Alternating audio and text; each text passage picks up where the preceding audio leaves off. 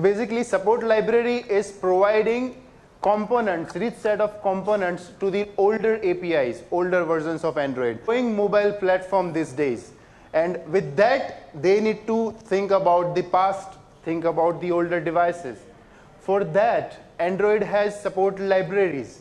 And when we talk about support libraries, we are like, oh, library is divided into the versioning that is supported for the API level. So if we talk about V4 API, so that is providing support and components that are available in the new version of Androids to the older APIs. That is API 4. If you are talking about V7 support library, it is supporting the API level 7. So it is like that. The platforms are not defined in a way that is a semantic versioning. So say for example, if you release a version 1.0 for one software, that means it is a semantic version 1.0. If something new enhancement has been made in the software, you will be calling it 1.1, 1.2, and if it is a major release, it will be 2.0. But in the case of support library, it was not there because they are named with the API labels that we have. So what we see here is the dependencies that we usually add up in our project. So all these dependencies, and the most tedious thing is to manage the versioning here. How many of you see that error that you can't mix up the version numbers for the support libraries? Android Studio keeps on complaining you can't do that. Just because if you mix them, it will give you the compile time error or runtime errors. Because some of the components are not available in some support library and other components are not available in other support libraries. And finally, you have to add, if say for example, you want to add a view pager in your project, you need to add, say for example, a design library in it. And with design library, you have thousands of other classes needs to be imported in your project that are useless.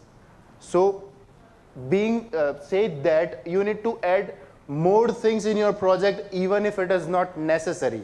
And then it will take a universe to be built. And finally, when it builds, so it is not the phone. It is not the phone with Edge. It is the refactored version of our own support library. So with the help of this, now you don't need to bother about the versions that you have.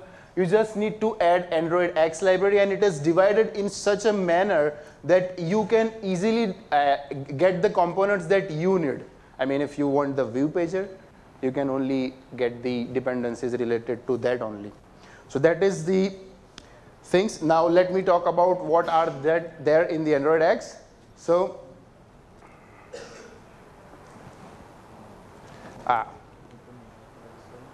it's not working, I guess. Okay, yeah. So all libraries are broken into the smaller parts, as I mentioned before. So now it has a semantic versioning. It has fine-grained things in it. Then feature-based Maven group IDs and features. So how many of you know that how the repository structure works?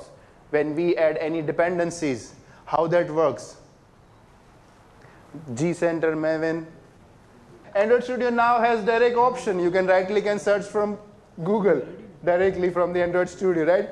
So it has feature-based Maven group ID and artifact ID that allows you to define the packages and structures that are available. It is not tied, as I said, with the API version. So if I say V4, now the version 4, that is 4.0 of the AndroidX in the future, will not be tied to the Android API level 4.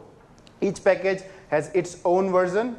So if you are adding a view pager, then view pager will have its own version. If any new enhancement has been done in view pager, it will have that semantic versioning. And the last version of the normal support library is 28.0.0. So after this, you must have to use AndroidX.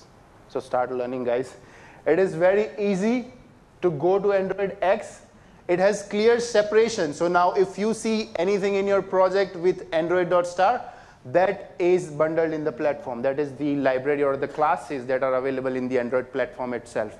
If you see anything with the AndroidX, that is the extension library, the support library, and then that X is for extension. So we have updated the packaging, refactored the AndroidX Java packages. As you can see, AndroidX.feature, the name of the feature, say for example, I consider viewpager. So AndroidX.viewpager.the class name. So it is like that. Then Maven naming scheme, AndroidX feature colon feature. You just read it, right? We don't use it actually because this is already provided. So we just consume it, as I said, and remove the semantic version numbering. So as I said, V7, V4 are not that much tied to the API level. So this is the mapping that they did for the support libraries. So these are the on the left side, these are the older APIs, and that are refactored to the AndroidX. That is the right side. And Google has provided whole mapping of thousands of classes on the developer portal. So you can look at. And now the question is, how to migrate to it? If you have already existing project that is working and it is not having AndroidX, so in that case, what you can do? Our best partner, Google Android Studio, is providing us option directly to migrate to AndroidX. So what you need to do is, you just need to press the refactor and select the migrate to X option from the menu. And it is available after Android Studio 3.2. So you need to update your Android Studio. And one more thing is there, you need to have at least compile SDK version 28 to support this. So you have to update yourself. As a developer, as a student, as a learner, you need to update. So this is what I need to say. Now what about the third-party libraries? Say for example, you are using Glide in your project. Now Android Studio can't migrate the binary files. So for specifically binary files, we have Jetifier. This is kind of a thing that converts your project to Jetpack. So Jetifier will allow you to migrate your binary files, that is jar and R files, AAR files. It will convert all the binary files that are available in your project to the AndroidX. It will do binary refactoring for your project. So what's new in AndroidX? As all the library components, AndroidX is also having new. And honestly speaking, this support library 228.0.0, that is the last release of the library, as I said, does not have anything new. It has just come up with the AndroidX. So AndroidX has new recycler view selection. So you can create a selection like Google Photos, where user keep long press and go to the down to selecting all the items in the recycler view. That is recycler view selection. And there are much more in the grid cycle also. Then it has high efficiency image format, HEIF. Can anybody tell me what is HEIF? Do you know what is HEIF? GIF, you know, right? That is for animating the images and having them in your slide, right? Sorry. So HEIF is the new image format that is providing more in terms of size, space, and dimensions. So as compared to JPEG, that is JPEG, it is providing high efficiency. So now with the AndroidX, you can have support for those images also. Then the new design library, the new design components are available in this library. So you can avail those components also. Then slices, better actions, and the browser actions. Browser actions are the actions that you can integrate in the context menu of the inbuilt browser. Do your apps have inbuilt browser, the web view? Sometimes we use this to present websites in our app directly, right? So in the context menu of that, you can provide your own custom actions to the users. Like say, for example, if you want to put rating or something, you can just provide that context menu directly using the browser actions. Now let's have a look on Android app bundles. Have you ever seen the new option while building the APK in the Android Studio? You see it as app bundle, right? So what is it? What is app bundle? How many of you didn't download it PUBG just because of size? We all have this problem, right? The space and the storage in our phone is very less. I'm not talking about the richest people here. So for me, I haven't downloaded this game and not able to check it out, what is it. And that's why, just because of the size, it has 1.5 GB size. So the best benefit I can say for the app bundle is this. So app bundles provide smaller sizes for the APKs to download. It has easier management of APK and the versioning of your APKs. Simple comprehensive artifact which is replacing the APK on the Google Play. So previously what we were doing is we were generating the APK, we were signing the APK and we were uploading that onto the Play Store. Now it has a new concept called dynamic delivery. So dynamic delivery will work like this. You upload an app bundle on the store and Play Store will generate the APK splits and those splits will be delivered to the devices. So APK will be generated on the Play Store, not on your studio. Let's have a deeper look. So bundle is not the APK, so you can't install it on your device, as I said. It contains metadata files, the data that is telling what are inside this particular bundle. It has AAB extension, that is Android App Bundle, and you can generate directly from the Android Studio. It is supported after the Lollipop, that is Android L. So before you can't use Android App Bundles. So these are the things that are available in the bundle. When you generate a bundle from the studio, it has DEX files, native libraries, resources, assets, metadata, Java, and last but not the least, the manifest. How to create a bundle? You all may know this particular thing, how to generate the bundle. So you can select build APK and then bundles. So this is the interesting things here, how the distribution works. So when you upload the Android app bundle, there is a common things that is needed for every devices that have app bundles, right? So for example, your DEX classes. So for all the devices, you need that class files. So with those particular files, Play Store will create a split. Split APK means something that is generated on the store and it is stored on the store itself. So the base is the thing that is necessary for all the devices, that is base split, and with the configuration of the devices, different kind of APK splits will be generated. Say for example, for the screen densities, different densities related splits will be generated. For the ABI filters, different kind of architectures, the splits will be generated, and with the localization, different languages also, the splits will be generated. So let's have a look how it is delivered. Say for example, I am using Pixel 2 XL device with the English as my native language and XXHDPI as my density, and the architecture is ARM64. So now from the splits, the store will only choose my related contents. It will choose the density that I have, it will choose the language that I have, and it will give me that particular APK. So think about the size.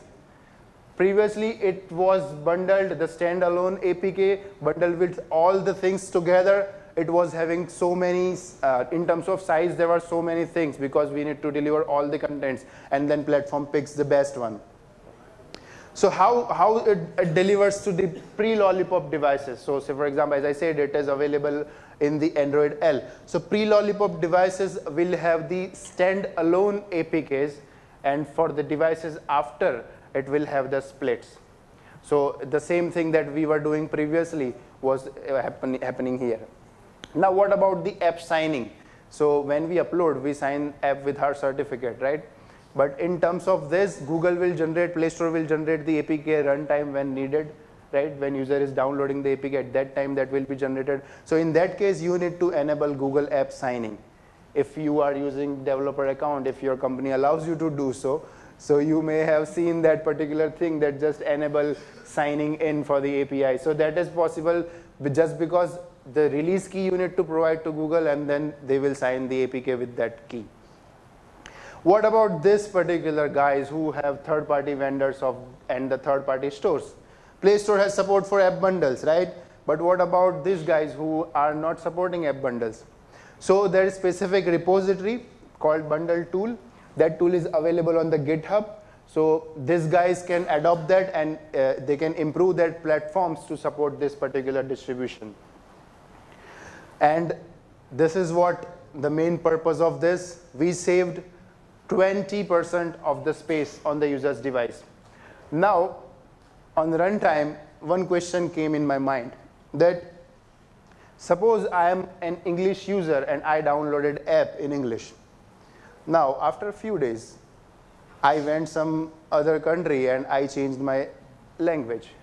What about that APK that I have downloaded?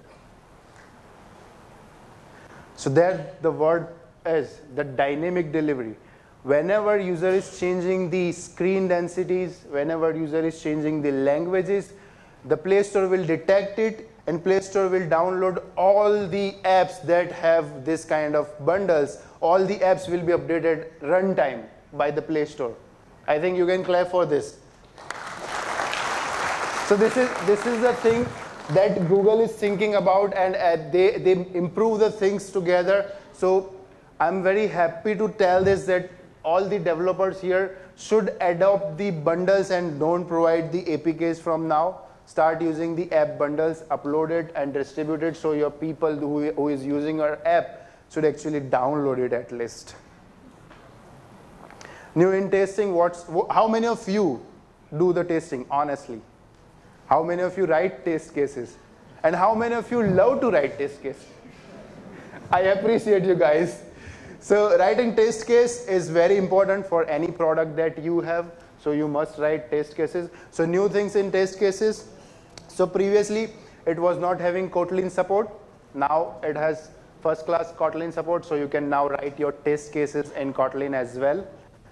Then new API to reduce the boilerplate codes, and what's that new API is. Before it was like this, asset equals, you need to give the visibility to the user, and if something fails, it gives you the error like this, failed expected 0 but was 16. But you won't know what is 0 and what is 16, right? Does anybody know that visibility.visible means 0? People who dig into that may know it, right? So this is thing, and now it is improved, so it will give you the more visible things. I mean, you can understand what the exact error that has been occurred in my test cases getting failed. So that is the new enhancement in it. Then we have enterprise apps. How many of you work for the enterprise apps? What is enterprise apps? I have a small video here. I would like to show all of you. While completely independent of outside apps, so employees get to use their favorite apps, while your company apps and data stay safe and secure. And if a phone gets lost or an employee leaves, it's easy to lock down or wipe company apps without interfering with their personal ones. What's personal stays personal, what's work-related stays work-related, and you have a lot less to worry about when it comes to liability. If you use company-owned devices, Android lets you manage every aspect from data usage to Wi-Fi and tons more. And in Android Oreo, IT can separate work and personal data using a work profile, even on a corporate-owned device. If you need single-purpose devices, say for a kiosk, you can perfectly tailor any kind of Android to suit your needs. From preventing sleep mode to locking an app on screen with no other buttons to get in your user's way. You'll have the flexibility to choose from the world of Android devices, combined with the ease of controlling them all with a single management solution or EMM. Whatever your setup, whatever your needs, you control the apps employees choose from through a managed version of the Google Play Store. And you can even silently push a curated set of apps to any device to make setup a breeze. Android, the widest range of business devices to suit your needs and budget, and one comprehensive way to manage it all.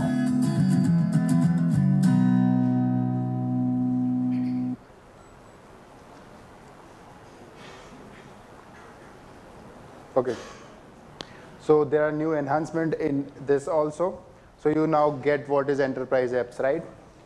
So how many of you developing enterprise apps? Great. So now enterprise apps have the work profile tab. As you can see, this tab allows users to separate the apps from the personal apps and the professional apps. So now user can have the separate tab for the professional apps they have. Then the logged app on the devices. Have you people used kiosk somewhere in the passport office or somewhere?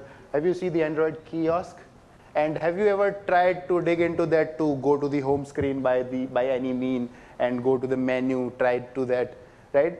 So now it won't be possible because it has now capability to log the particular apps. So these apps will only work in this. in the particular version of the enterprise apps.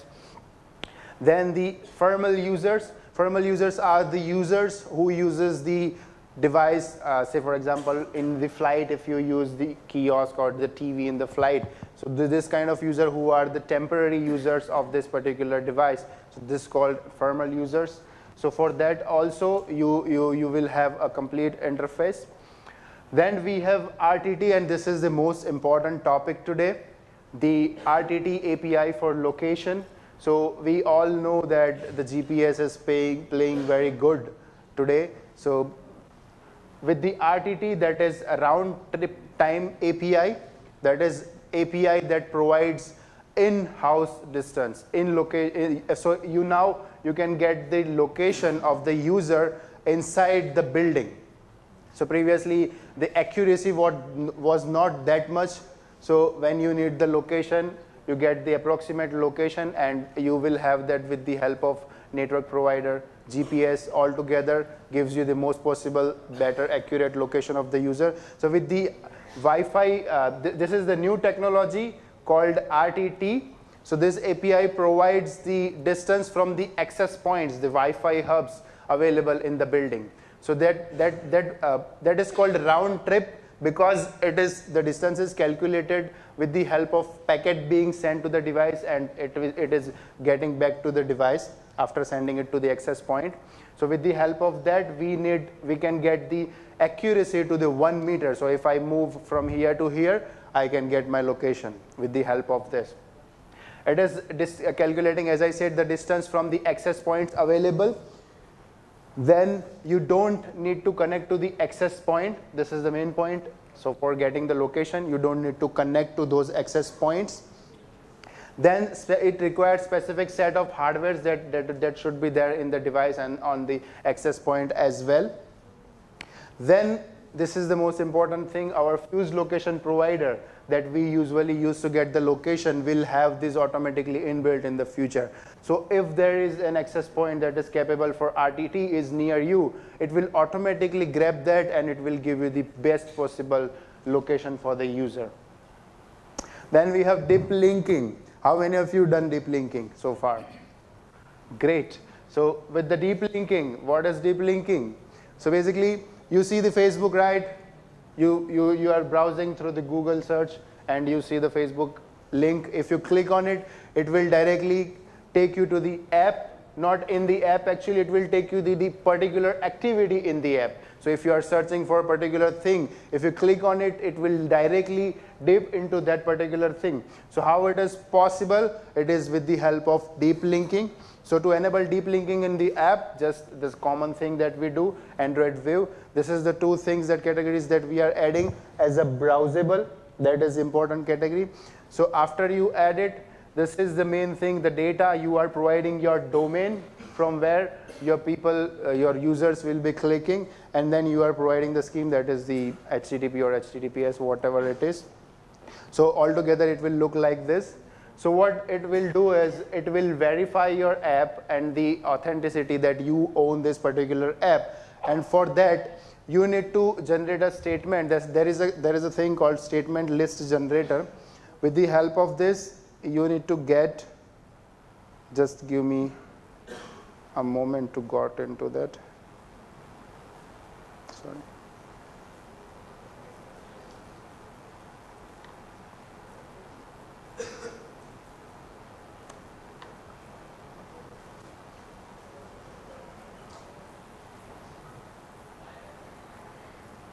So here you just need to provide your domain from where your server side code or server side the things are available on the server. So you have to give your domain, then you have to give your package and your fingerprint, and after that it will generate a statement that you need to include, and after that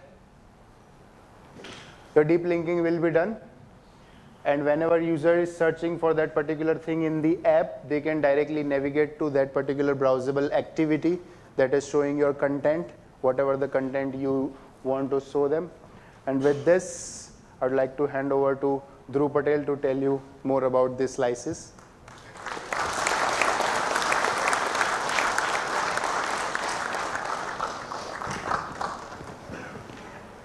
Hello, hello. Yeah.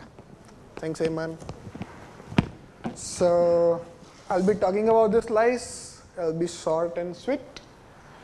Yeah. So how many of you know the app actions? What are app actions? Okay. Can somebody tell me a brief definition? Anyone? Okay. Have you searched in Google? For example, you have taken some photos back in when you were in trip or somewhere else. So have you created any albums? Have you created any folder on Google Drive? Did you find anything else, or did you search for that same thing? Anybody? No. So if you start searching in Google, whatever content you have created in your photos, Google Drives, or any application related to it, so it will show up in the search. For example, I have created my folder, for example, say resume. I need a new job. So I create a resume and I can access anywhere. So when I need to send some resume to any company, so I just type resume and it will show up the Google Drive folder in the search, and I can directly navigate to there. So app actions actually helps user when they require the most. And the slices are the enhancement to it. So yeah, not that slide. You can have after my session. This is the slice I'll be talking about. This is a part of the Jetpack. It is the behavior. And let me try this. I haven't tried this one. Okay. So what every user want? If you maybe they have all the data needed. They need some information that they have created, any applications. For example, let's say there is IRCTC application. It actually books the ticket or train. Okay. For example, I am actually work in Bombay, so usually I book ticket from IRCTC, and I create the one ticket and I have the PNR number and all those things are saved. So when I search in Google that where is my train, or what is my train duration time, any lunch meals are available. So if IRCTC gives the Android/integration, so it can also provide the information, okay, this time you have your train and you can also book meal while you are in transit. So it is actually a remote view, but not the same. Have you ever worked with the remote views?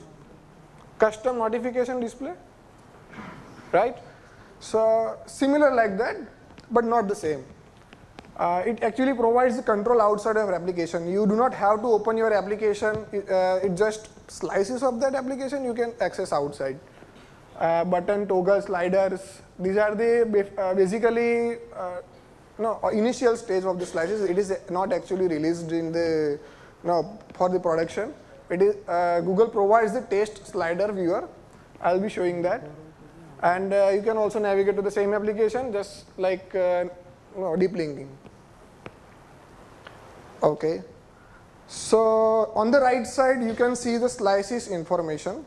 These are the templates available, header builder. So there is a single line text, double line text. There is images on or the actions are available on the right side.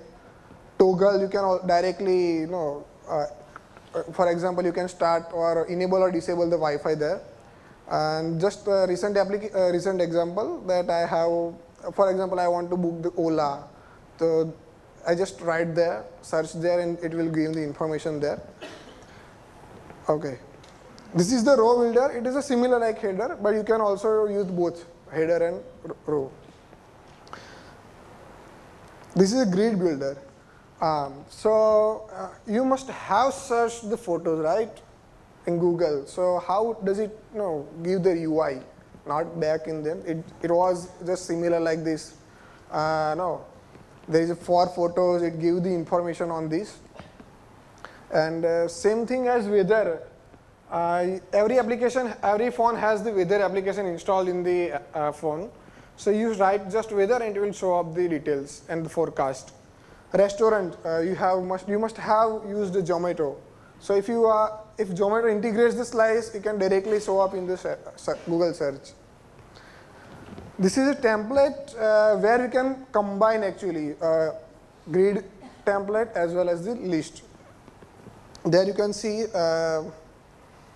this is the example of, for example, I want to rent a home for 1 day or 2 days.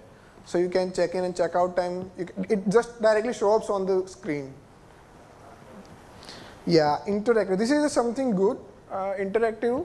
For example, I want to change the brightness of the display. I can also directly change there via searching. Yeah, there is a better option up there in the setting option.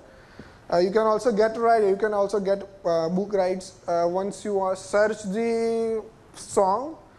If there is a list available in the, for example, in Play Music, list is available, and the playlist already saved in the phone or it is on the remote. It will show up in your search result, and you can directly play from there. You can also do some favorite and unfavorite things, play backwards and forward. Okay, right. The text in yellow, is it visible? Okay, let me look. So on the right, there is the slice provider. It is actually a class of the content provider. How does it actually work? Have you used the content provider? Yep. What does it do? Provides the content, right?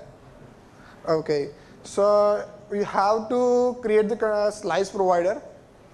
Slice provider can be your application, can be other application.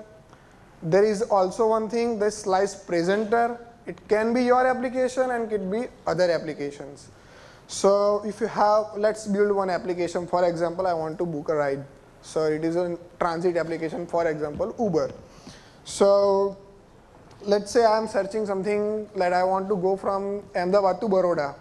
And I just start typing in the Google, okay, Ola for or the ride for the Baroda. It will automatically detect my current location.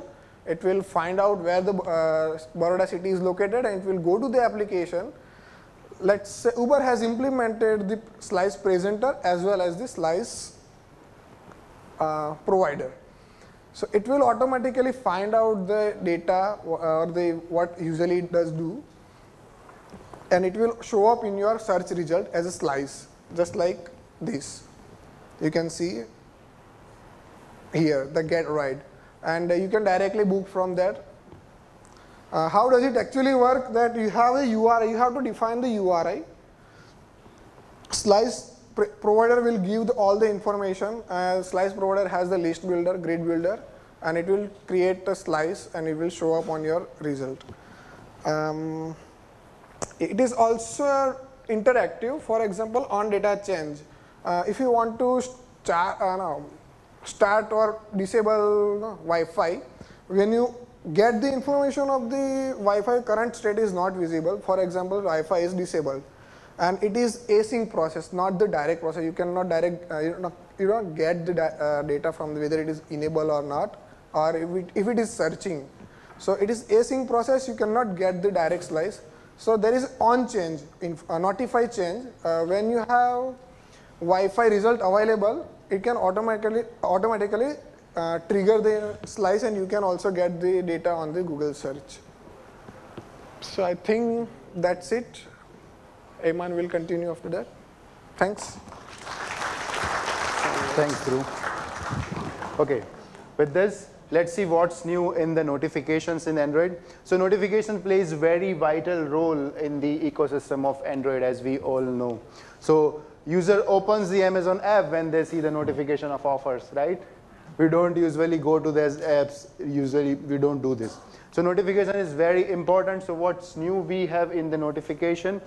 First thing is support for images. Now you can have images in your notifications, and this is directly from our Android platform. I'm not talking about the third-party vendors who already did this, right? So this is now natively done, so you can do it. Then we have smart replies. Again, you can provide smart replies for the messages and the conversation that you have. So you can set that, and your user will be delighted with this kind of things that you do in your app. And it also have group conversation. So if two people are talking with them, you can directly have a group. Just one flag needs to be stated as in code, so that it will be converted to group conversation. So this is how it could be done. Let me see if laser is working. No, it's not working. So it is basically a style in the message. So you can prepare a style for your message, and there is a new object called person is introduced, as you can see on the first line. So it is specified object that defines the user, any user. So you can have its name, avatar, image, and all this stuff for that particular user. And you can set the message style. And there is one more thing, that set group conversation. So this is the Boolean method that you can directly integrate in the notification builder, so that directly it will be converted to group conversation. Then layout inspector. How many of you are using layout inspector so far? How many of you know what is layout inspector? So let me tell you this about who people don't know layout inspector. So it is providing the hierarchical view of the views on the screen that you have on your device right now. So if you have any invisible views that you want to see, so you can get that from this particular tool that is inbuilt in the Android Studio. You need to go to the tools menu. From that you need to take the layout inspector, and there you will be able to say this. Let me tell you this. You just need to select the device from where you need to capture, and it will create a file that is captured file that have all the hierarchy of your views. Let me show you this real quick, because we have very less time now.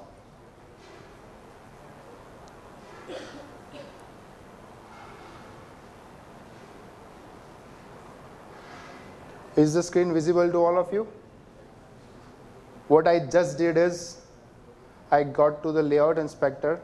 I selected the running app. My emulator is running now. As you can see, this app is running in the emulator. I just click OK. The activity that is running, I can choose from the activities for which I want to grab the screenshot, complete shot of the hierarchy.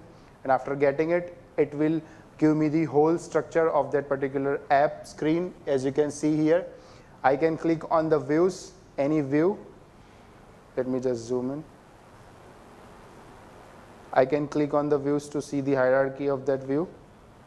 Just like this, on the left panel you can see the name and IDs of each of the objects, and on the right pane you can see the properties that are set for this particular objects. All the properties will be available here, so you can identify the hidden objects and the things, the views that are not visible on the screen. So you can easily debug and profile your apps. Then we have Android Studio Profiler. I would like to demo this also to you. So how many of you using the profiler so far? Did you see the profiler in the IO? Right? It is the best possible tool for the developers that is available in the IntelliJ Android Studio.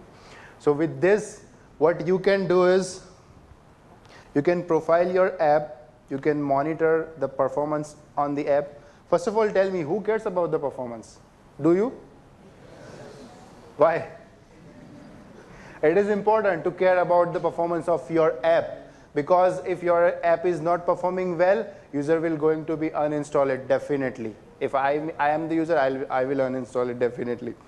So for that, you just need to go to the profile menu. Here it is. In the profiler, you can start a session. So previously, there was no session. You can run only one session in the profiler. So new thing available here is now you can have multiple sessions in single profiler, and you can record the sessions as well. So to start a session, just press the plus button. You need the debuggable app installed on your device so that you can get all the things available in it. You just need to select that, and the profiler will start. As you can see, it is providing me the profiling of the CPU usage, memory, network, and the energy consumption that device is making. And if the advanced profiling enabled, that is after Android 6, advanced profiling is available. For the older devices, Android advanced profiling is not available. So with the device having 6 connected to my laptop or PC, or I can see the memory heaps that is occupied. I can get the chunk out of it, and I can see the app heap in details, that what is taking much space in here. Did you see the magic? This is very important. As a developer, you must know how to use profiler. Let's see the network now. You can switch to the network from here. Let me start this continuity. This is attached to live now. So whatever events that occurs in the devices will be directly visible here. So let's do something that do the network request or something. Let me just go back, and I hope my app doesn't crash. Sometimes you all know emulator. Okay, I'm doing this, add to favorite. This is getting the API web call, and you can see now this is the API calls that happens in the background, right? So by selecting this chunk, I can see how many bytes of data received, how many kilobytes of data received and sent. I can click on that particular API call to see all the details related to it. I can see what was the URL, what is passed in the header, what is passed in the request, and what is the response for this particular request. So I can debug my network profiles as well with the layout inspector. So with this, sorry, not layout inspector, my bad, with the profiler. Yeah. So you can do this also.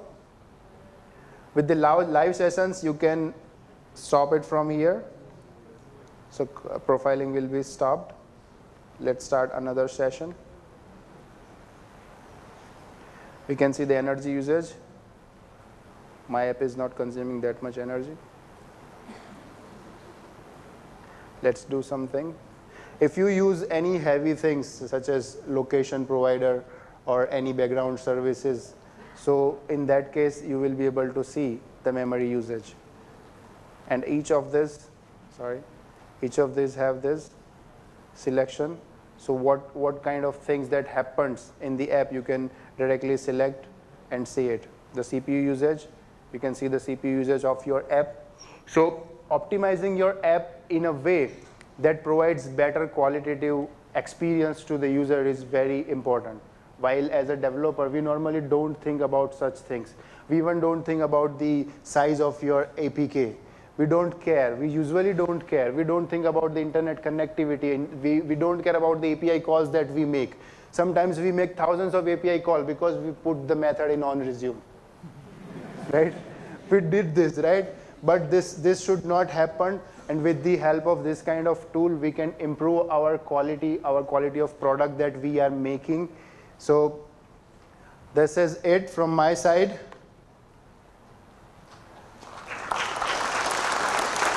Thank you.